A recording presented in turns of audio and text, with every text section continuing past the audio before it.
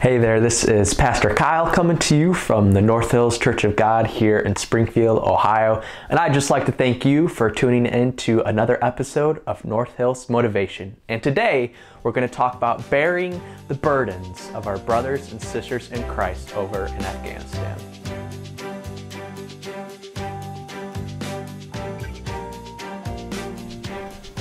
So I'm sure at this point in time you all are well aware of the atrocities that are taking place over in Afghanistan.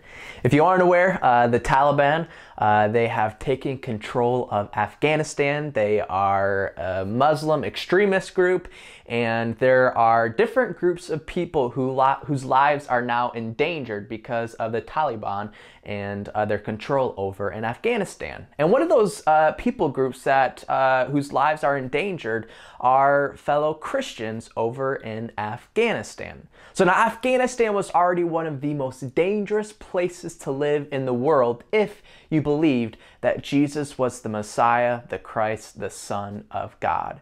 And now it's going to be all the more dangerous to be a Christian in Afghanistan, and I predict that that trend will continue as long as the Taliban has control over in Afghanistan. So there's people just like you and I who believe that Jesus is the Christ, and because of that belief, their lives are endangered. And some of our fellow Christians, they are paying the ultimate price because of their faith in God and His Son, Jesus Christ. And now Paul, when he was writing to the different churches in Galatia, he was writing to different Christians. And among these group of Christians, he told them to bear one another's burdens in Galatians chapter 6, verses 2. And that's exactly what I want to do today, is I want to bear the burdens of the Christians, of our fellow Christians, our fellow brothers and sisters in Christ over in Afghanistan whose lives are very much endangered because of the Taliban. And there's two ways in which we can bear the burdens of our brothers and sisters in Christ over in Afghanistan. Number one is we can provide financial support. There's different organizations like Help the Persecuted is one that I found that our church will be having a love offering for this Sunday.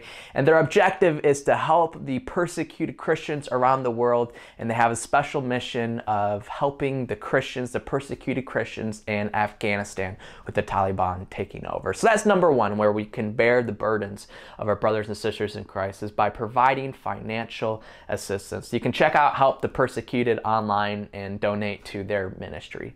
Number two, the second way in which we can bear the burdens of our fellow brothers and sisters in Christ today is that we can pray for them. We have to be praying. We have to be bearing their burdens through prayer. And that's what I want to do. So if you would all bow with me for a moment, we'll go ahead and we will offer up a prayer to God on behalf of our fellow brothers and sisters in Christ whose lives are endangered because of their faith. So if you bow with me. Father God, we love you so much. Father God, we thank you for the beautiful and the fragile gift of life. Father, at this time, we all would just like to lift up our brothers and sisters in Christ over in Afghanistan whose lives are endangered. And Father, our prayer today is that you give them the boldness, you give them the courage to stand up to their adversaries, to proudly and confidently proclaim their faith that they have in your Son, Jesus. Father, I pray that you grant them protection. I pray that you grant them safety. It's in Jesus' precious and holy name that we pray. Amen. So again, I encourage you to bear the burdens of our brothers and sisters in Christ over in Afghanistan.